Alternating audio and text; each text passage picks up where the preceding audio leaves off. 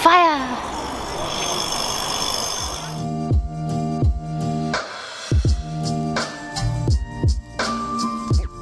We may have forgotten to do an intro to the video.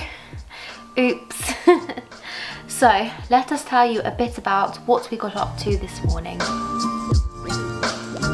First, we wandered around the Jewish quarter in Krakow.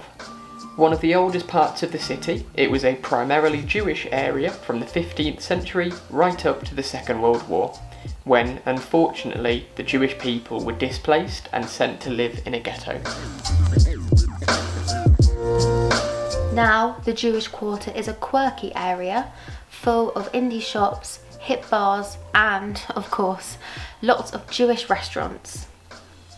Many of the original buildings remain, including the old synagogue. There are also memorials to remember what happened in World War II and lots of street art.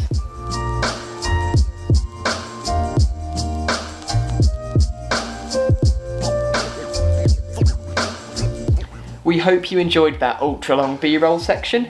Here's where we actually start talking to the camera. It looks like my tattoo. Notice the horrendous bug bites and tan line.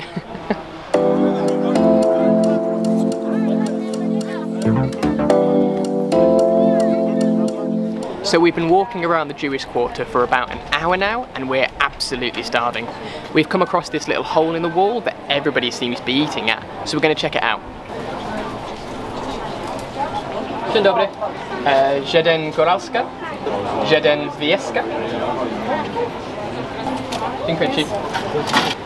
Wow! They're huge! This looks amazing. It's sort of an open toasted sandwich. I've got it with cheese, onion, tomato, bacon, sausage and kabanos, which is basically Polish sausage, so 3 types of pig.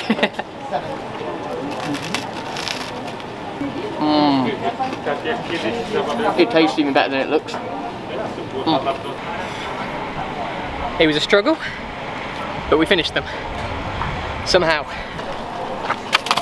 Now we've had some lunch, we're heading over the old town to explore some of the historic streets. Shall we walk or get a tram? Crawl. Tram.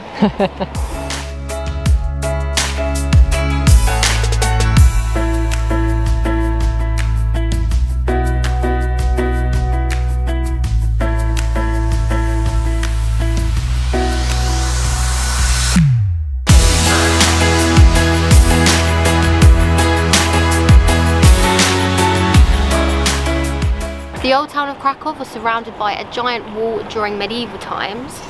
Behind me is the Barbican, and it's the last surviving section of that wall, built in 1498. Next to the Barbican is Florian's Gate, which is even older. It was built in the 1300s.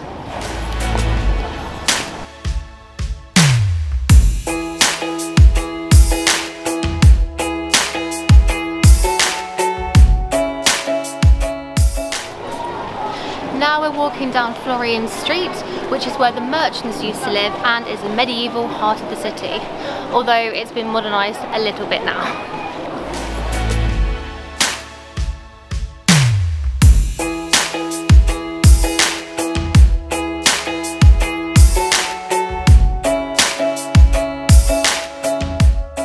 St Mary's Basilica, the massive church behind me, is one of the best examples of Polish Gothic architecture in the city. Apparently they play the trumpet from one of the towers 24 hours a day, every day of the year, but I can't hear anything.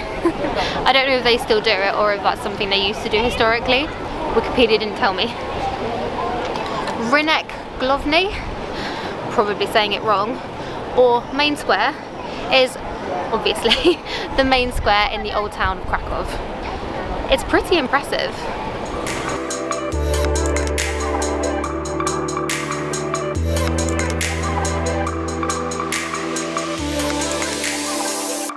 This square is stunning. It's the sort of place I could spend the entire afternoon taking photographs, but we're in the middle of a heat wave here in Poland, so we're going to go and get an iced coffee.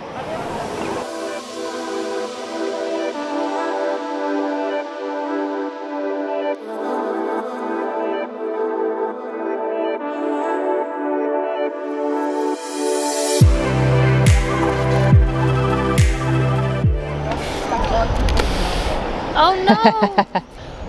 Ah!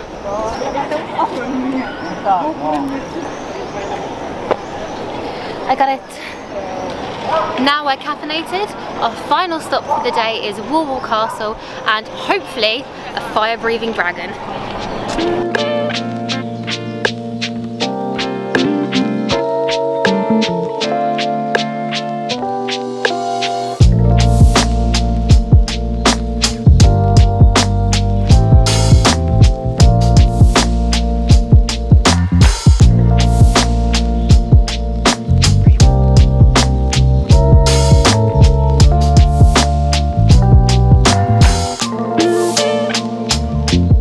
Unfortunately, we arrived at Wall Castle 1 minute after it closed, so we can't go in.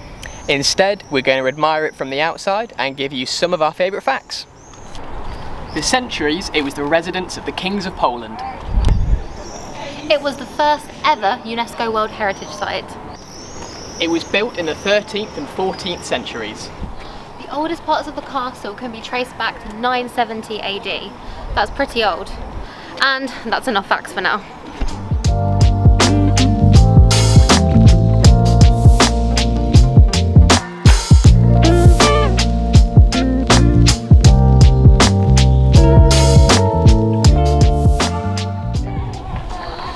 How do we get out of this castle? There are so many pathways, it's very confusing.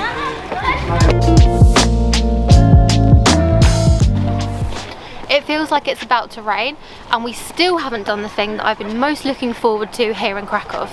See the dragon breathe fire.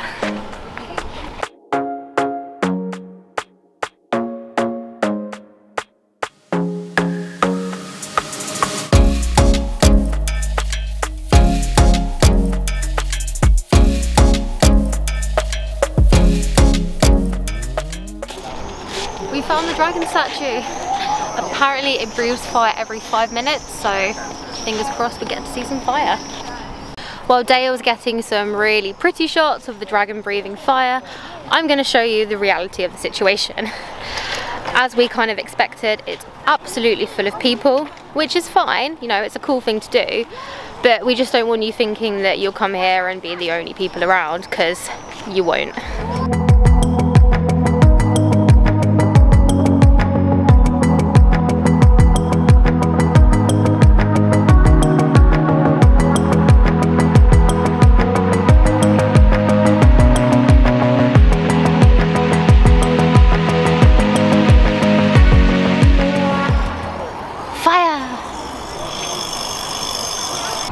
What a way to end our time in Krakow.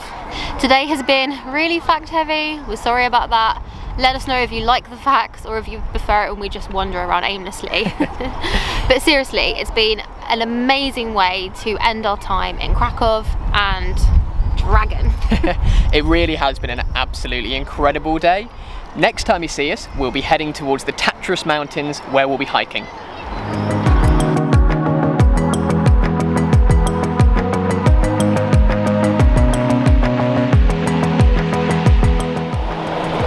I don't think you're supposed to park there. As soon as I said that, the people just all disappeared. Probably because the dragons just breathe fire and that's what they've been waiting for. I promise it was full of people 2 minutes ago. Where have the tourists gone?